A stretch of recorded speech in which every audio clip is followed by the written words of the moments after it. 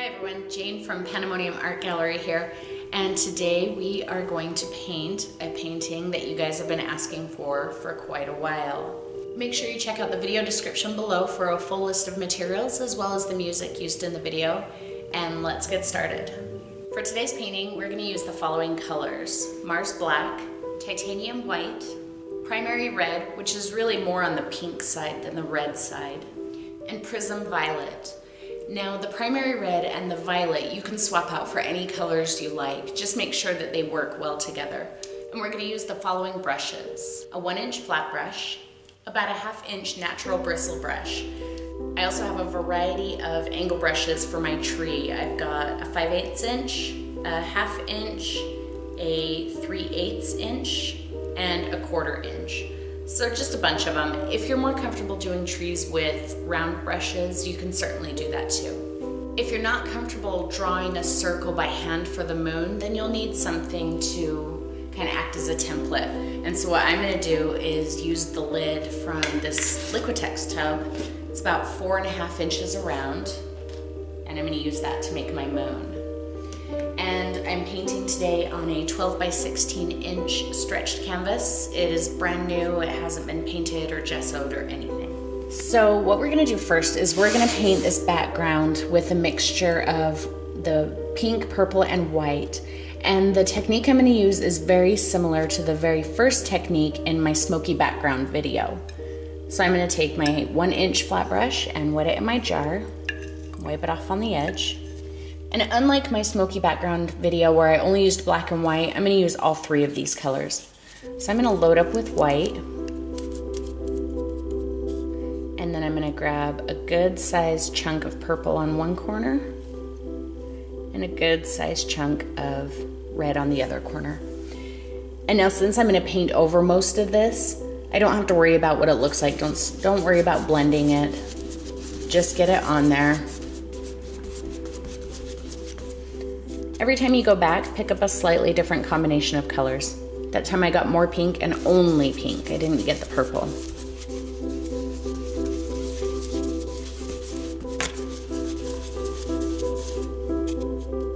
And this time maybe I'll just get purple.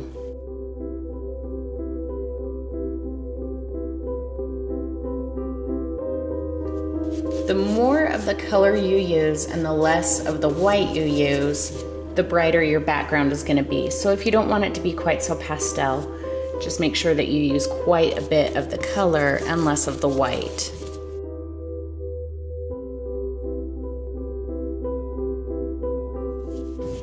And I think I do want it to be just a little more saturated in color, so I'm just going to grab some of the purple on its own, some of the pink on its own.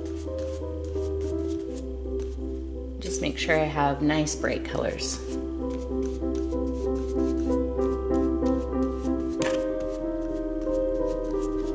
I really like to layer backgrounds.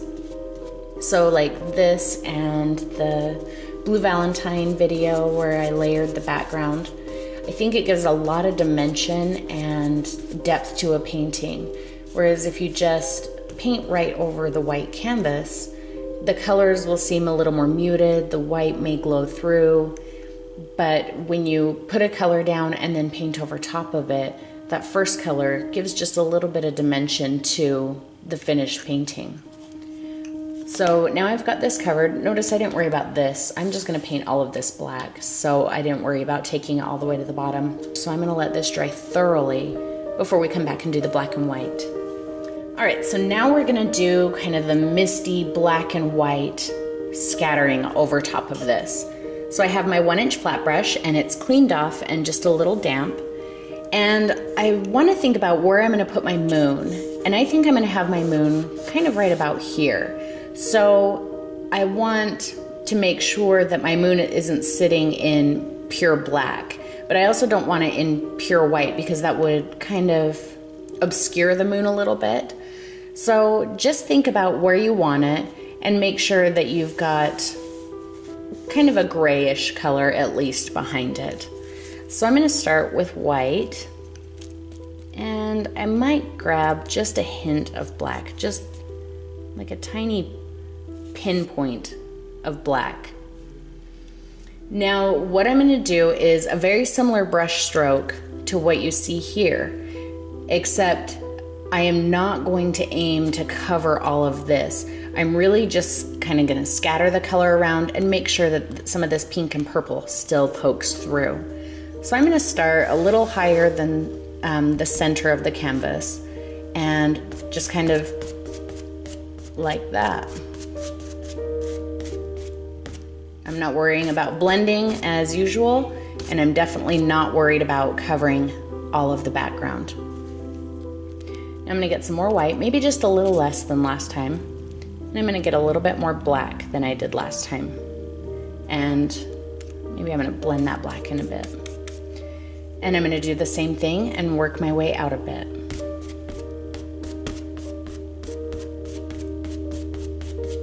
This is very random, just kind of scattered.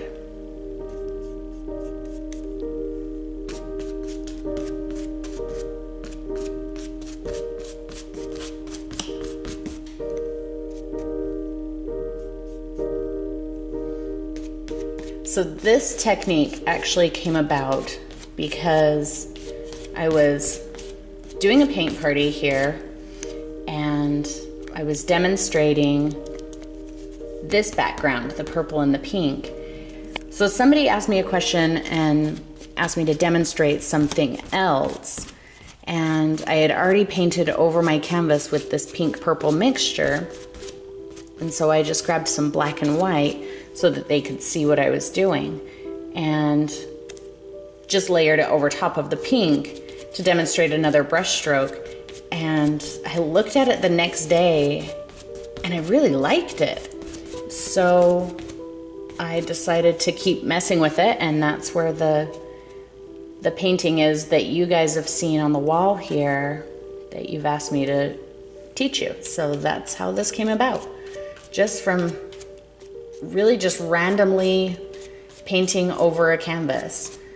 So it's really interesting sometimes where inspiration can come from. So if you don't feel inspired or you don't know what to do, have no problem just grabbing a couple of random colors and just slashing over top of a canvas. Okay, now I'm just gonna grab some black. I've still got some gray on here, just black. And I'm really gonna focus this down at the bottom and kind of toward the corners.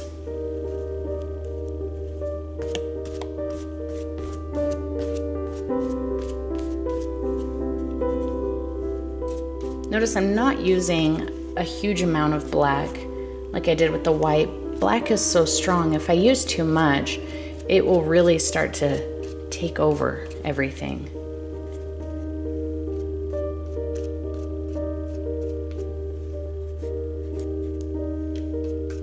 And I'm working quickly, it's not out of, confidence or ability or anything. I'm working quickly so that I don't find myself spending too much time on an area and blending it out too much. If I work slowly right now, I may end up, putting too much attention into a spot and losing something. Now that I've got my black and gray pretty much done, I can look at it and decide if I want to add anything else. So I'm feeling like right here, it goes from this white to this gray too sharply, and I feel like I lost a little bit of my white. It's really centralized. I want my white to come out a little bit more. So I'm just gonna wipe that off on the edge of my plate. I'm okay with some of the black and gray still being there, but I'm gonna grab a bit of white, and I'm just gonna kind of bring a bit of it out here.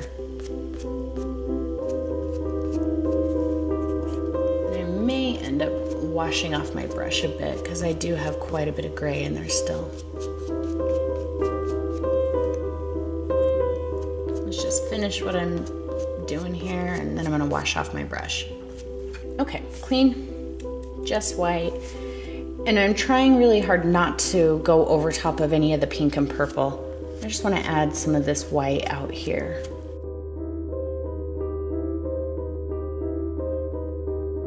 And so notice these are pretty small brush strokes, and each one goes a different direction than the last.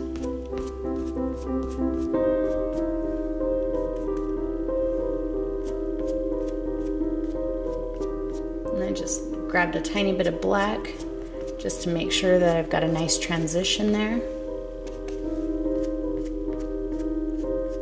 And I'm working in even smaller brush strokes now.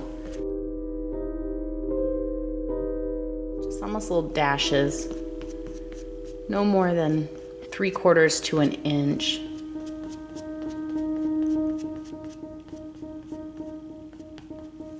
And some more, and just make sure my corners are nice and dark.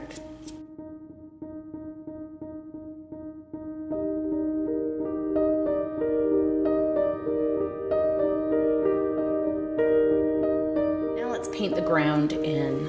So for the ground, I'm going to load up with black on both sides of my brush, and I'm going to grab just a little snap of white, because if I do just plain black, it's just going to be flat, but we've got a moon in here that would be casting some light, so that little bit of white on there is going to add some slight shadow and highlight into the ground so that it's not just a flat black silhouette.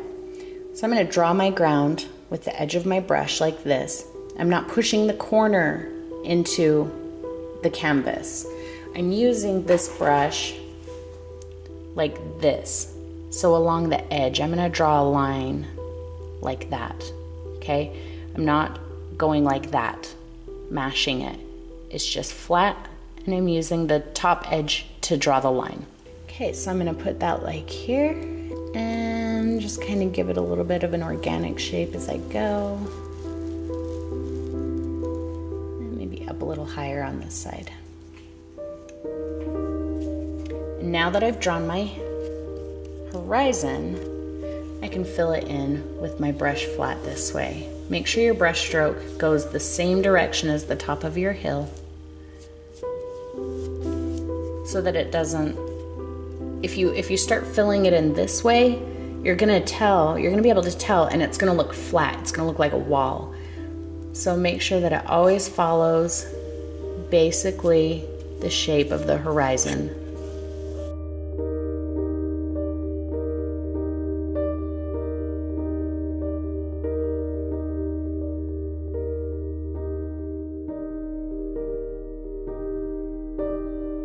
So see right here where I had very, very dark, and right here where I have the light coming across it, even though this doesn't match the shape of that hill, it's still going this direction, which tells your eye that it's the ground. But now that I have this lighter area cutting across this dark, it almost looks like there's two different hills and one rolling in front of the other. So don't be afraid to play with the amount of light and dark that you put in there. Okay, so now we're gonna do our moon, and I'm gonna put it right about here. I'm gonna use the lid from this paint jar and kind of plop it about like that. Now, if you watched my windy moonrise video, you've seen me paint a moon before. If you haven't seen that video before, you can click the white information icon right up here and you can watch it now. We're doing a moon, but I'm not gonna do it the exact same way as in that video, because you've already seen that and I don't like to do things the same way twice. So we're gonna do this one similar but different. First of all, this one's gonna be bigger than that one, and the way we do the highlights and the lowlights and the shadows is gonna be totally different. Okay, so I've got my 1-inch flat brush, and I'm gonna mix up kind of a medium to light gray.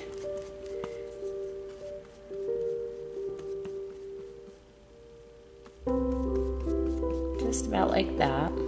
And then I'm gonna take the edge of my lid and just run it along there.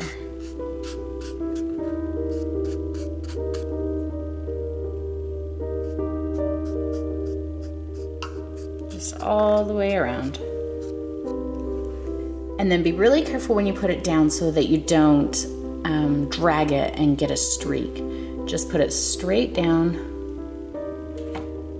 Oh, my easel's escaping. And then pull it straight off.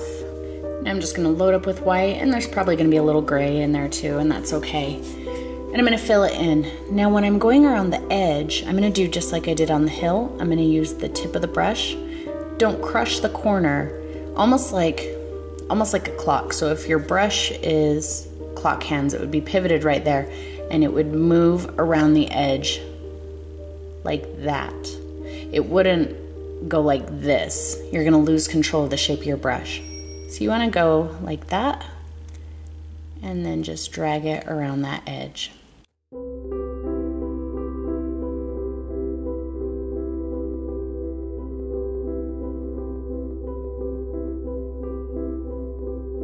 And then just kind of fill this in. You don't have to worry about brush directionality here.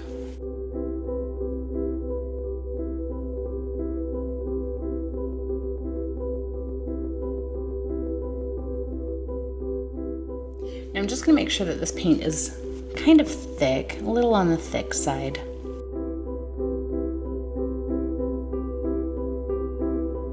I'm going to grab a little bit of black and just kind of make some shadow areas.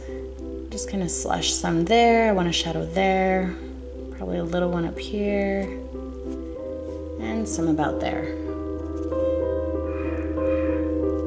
And I don't really care what that looks like. I'm just getting the darkness on there. Now we're gonna take the natural bristle hairbrush, and it's dry, and you wanna keep a paper towel on hand.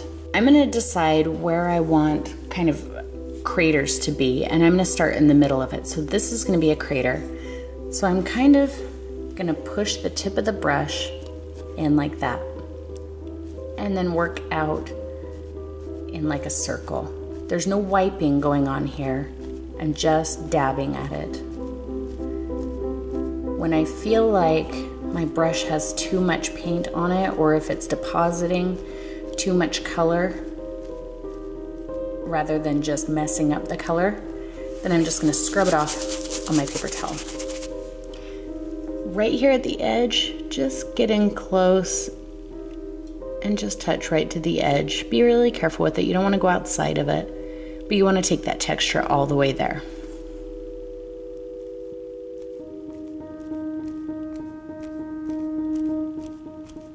And each time I dab at it, it overlaps the previous dab, so I don't end up with polka dots. So I'm going to break up this entire texture. There won't be any smooth brush lines. So I'm finished with that crater. I'm going to move on to this one. And again, I'm going to start in the center of it and work my way out in a spiral.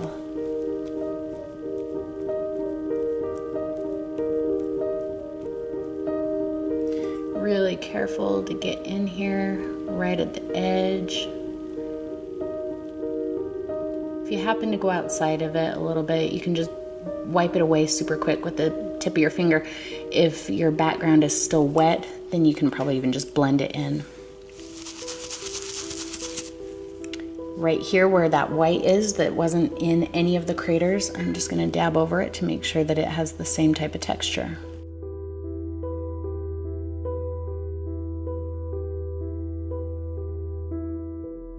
So just have a little bit of patience. It might take you a few minutes to get through this, but if you laid that paint down nice and thick, then you shouldn't have a problem with it drying while you do this.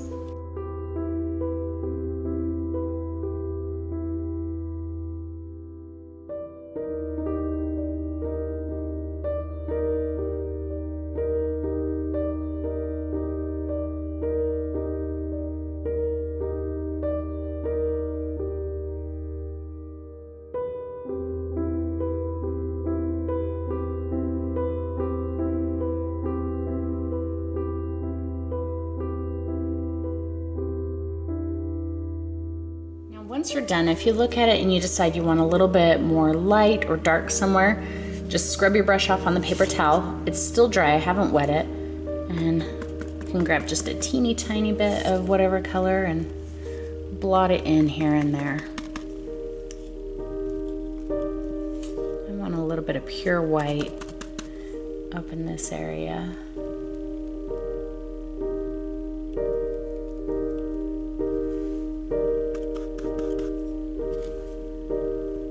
Bit right in here,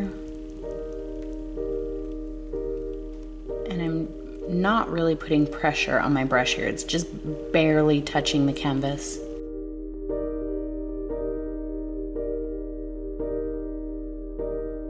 And if you want to darken a spot, just do the same thing with a little bit of black and get a few darker spots going on. Again, I'm just barely touching.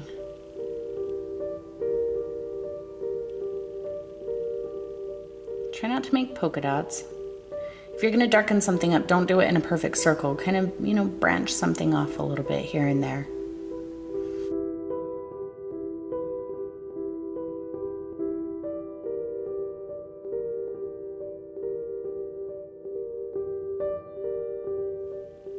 I'm gonna break this up just a little bit. I feel like it's just got a little bit of a hard line here.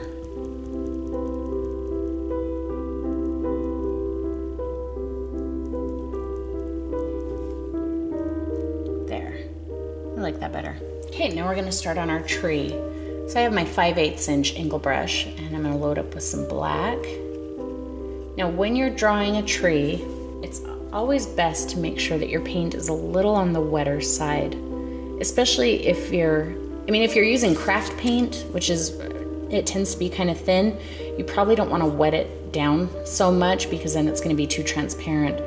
But if you're using a higher quality paint and it's thick, make sure that you keep it just a little waterier because it'll spread more smoothly. So I'm gonna remember the angle. The point of the angle brush points downward, and I'm gonna start from the bottom and I'm gonna draw just a main part of the tree up.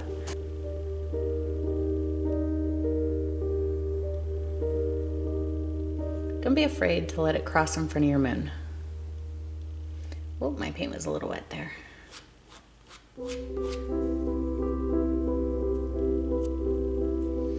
And so now that I've got the trunk where I want it, now I can work on widening it. So I'm gonna just put a little more pressure on my brush. So let me show you the difference in pressure here. So when I'm doing this line, I'm dragging the brush about like that. See, there's almost no pressure and the whole length of the brush is not touching. It's just mostly the tip of the brush. When I'm fattening out the trunk, it is the whole length of the brush and I'm pushing harder. See how that line is flatter? So if you're having a hard time and your line is too fat, you're just pushing too hard.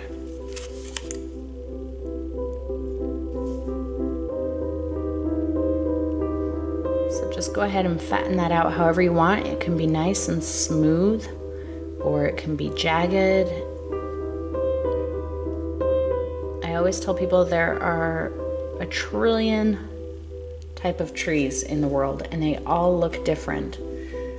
So nobody can tell you that your tree doesn't look like a tree.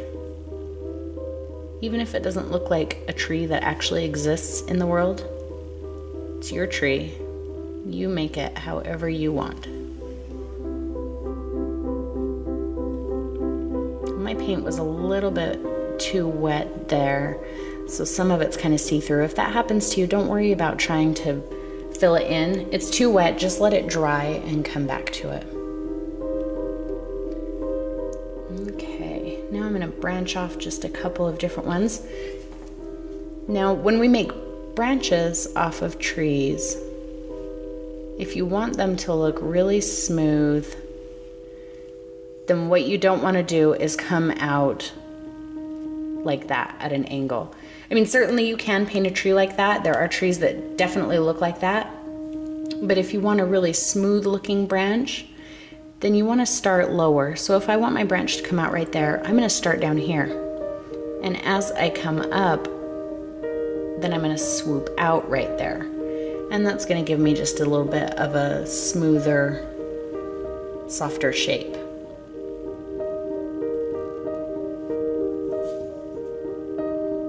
So I'm just going to add a couple more main branches and then we'll move on to some smaller ones.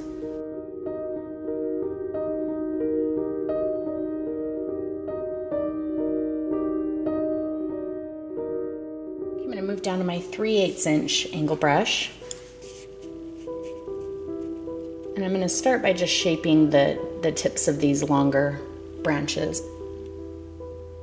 I'm just using like the last couple hairs on the brush there to get that super fine line. Pushing a little harder as I go.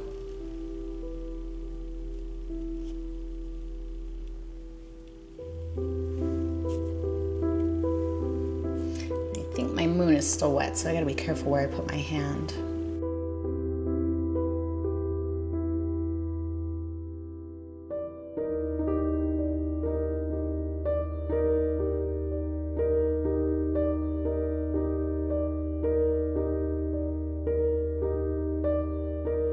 Okay, now I'm gonna add some smaller branches. I'm just gonna do it the same way.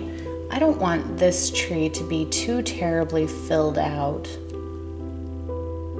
because I want the moon to really be the main focus.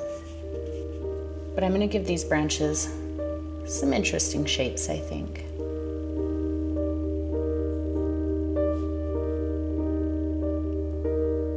Just start by blocking in where you want them to be. You can come back and fill them all out later. But remember, notice how I'm starting down here and swooping up and out, not just coming right off of the edge of it. If a branch gets away from you, just a damp brush and you can wipe it away. So if you get a branch that's too fat, just immediately clean it up with a damp brush and you're good.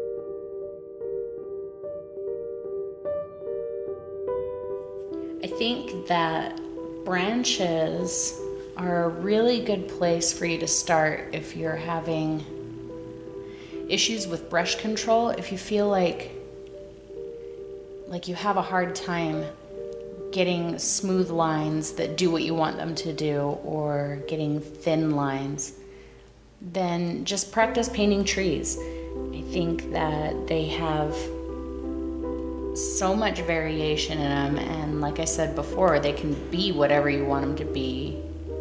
So you can really get creative and practice all kinds of brush strokes and at the same time be creating something.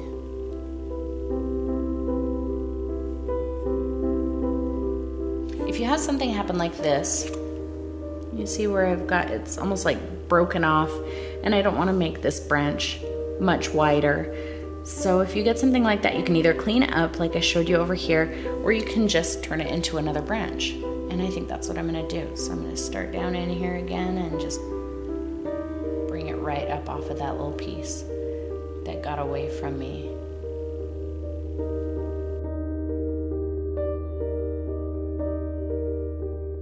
At the bottom of the tree, I'm gonna get some more black and maybe just a tiny hint of white. And I'm gonna follow the same direction as the ground and just kind of blend it across. So I'm gonna start right there at the bottom and just swoop across it.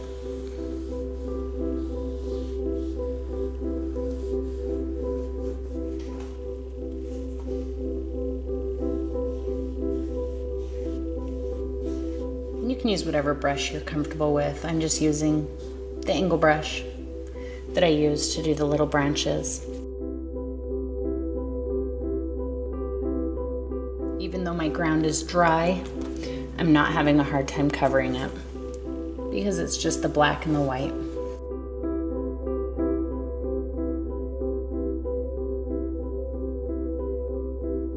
Okay, I'm gonna move up to my larger brush though so I can just cover a bigger area.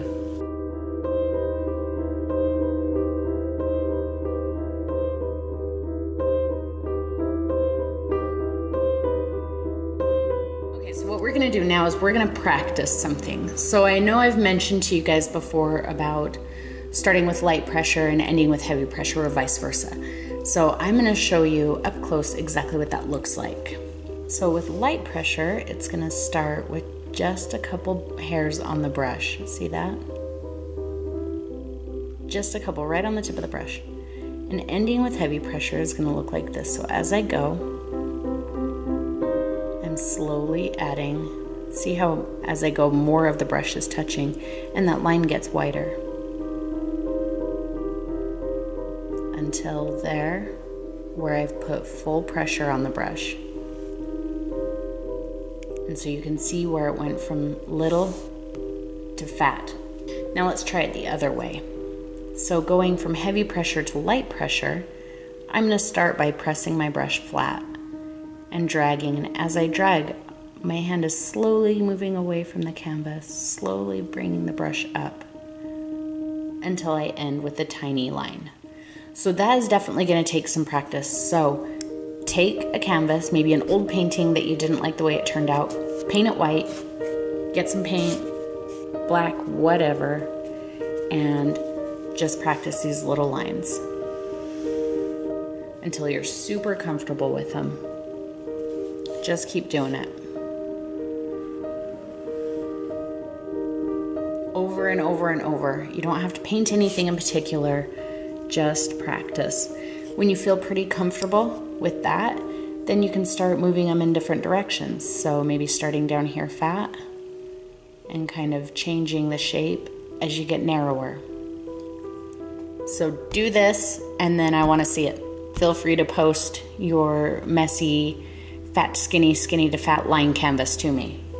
And there you have your mystical moon painting. I hope that you guys had a great time painting this with me. I know that you've been asking for this painting for a while, so I'm glad that we could finally get to it. Take this technique and get super creative with it. You don't have to be limited to the pink and purple in the background. You could do blues or greens or red, anything. You could even do just solid black and then the white over it. That might be really interesting. Be really creative and just have fun with it. As always, feel free to share your paintings on my Facebook page. I am working on trying to make a vlog series where I share your paintings with you. So if that's something you guys would be interested in seeing, just a quick once a week video series where I talk about your paintings, answer any questions you have, and so forth. So let me know in the comments below or on my Facebook page if you would be interested in that. If you liked this video and you haven't yet subscribed, please make sure that you do so. I put out a video every week, and if you subscribe, then you can make sure to always know when I've got a new one coming. Also make sure to follow me on Facebook. Every once in a while I give you guys insights as to what's coming, ask your opinions, let you choose what's coming next. So make sure you're there, and you can also see all of the awesome paintings that other viewers have posted to me. So thanks for watching, everyone. I'll see you next week.